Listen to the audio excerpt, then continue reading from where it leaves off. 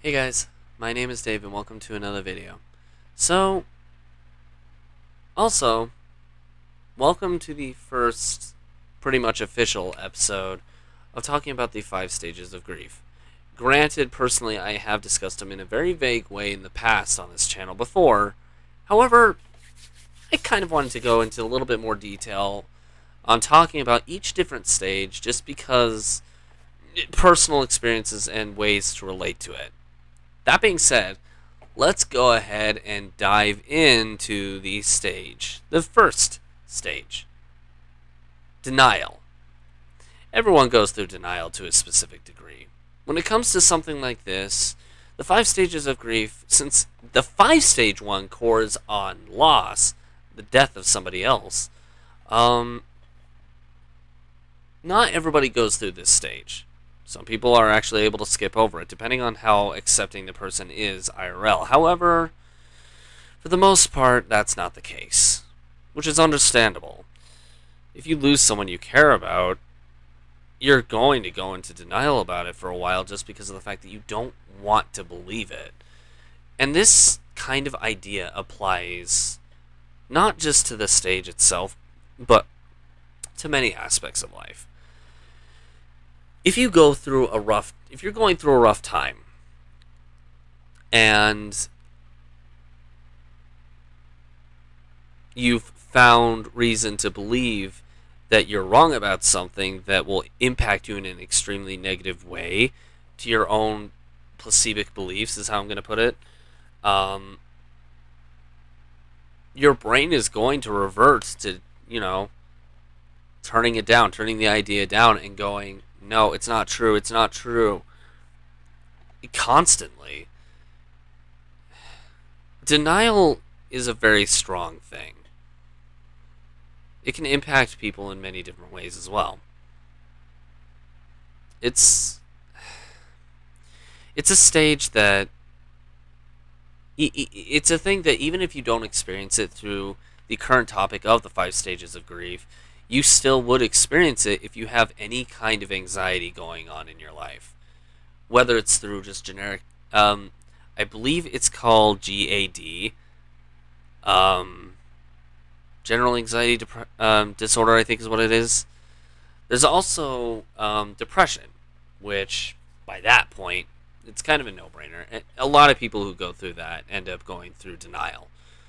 But it's that kind of core mindset that causes it in the first place. I don't see individuals going through this stage very often because a lot of the people I meet in my life are the kind of people who would grin and bear it. Sure, deep down they're probably going through that mindset, but these individuals usually hide it very, very well. Usually when somebody does that, I've found personally, this doesn't mean for everyone, but I've found personally with the people that I've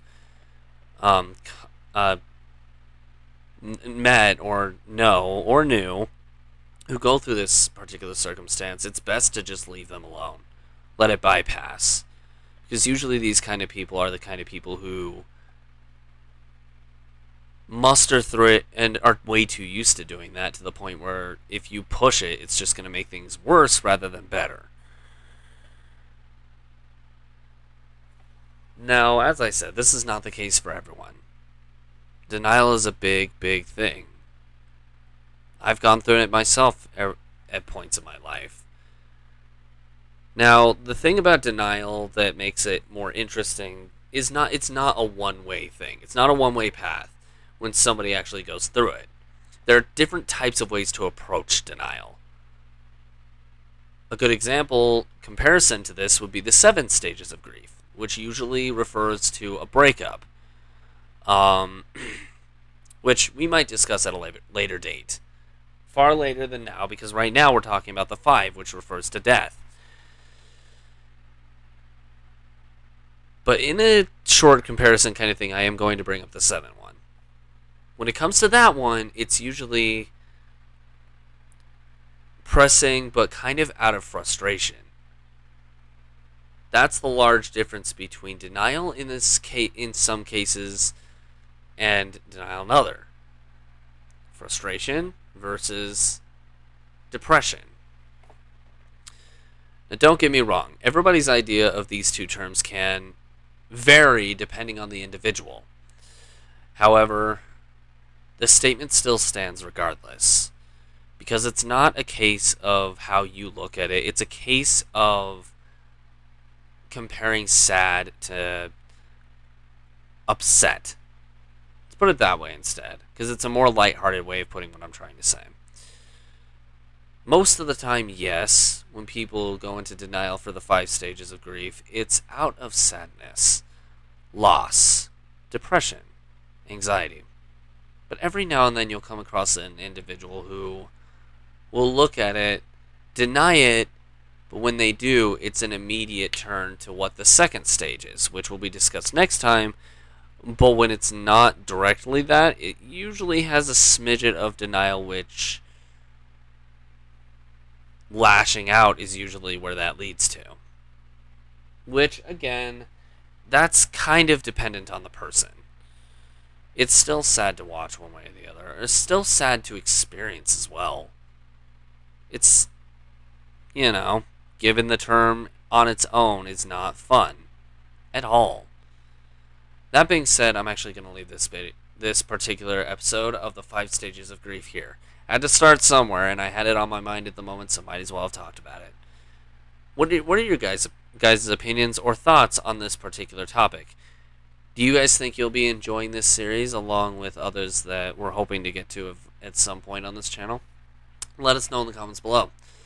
Want to check out the rest of the series if you're watching this later on, or if you want to keep touch base on the playlist? Well, you might have to check it out later on anyway, but if you do check this video out later on, click the link on the side of my head where you'll find the playlist for the 5 stages of grief individually discussed. If that's not quite fully in your boat, but you want to check out something on this channel that might suit you a bit more, click the link on the other side where you'll find something there. In the meantime, this train is going to head off. It needs to move on to what you guys are going to see later on today. Gotta get back onto it. Thanks again for watching this video, everyone, and we hope to catch you guys in another one. Bye for now.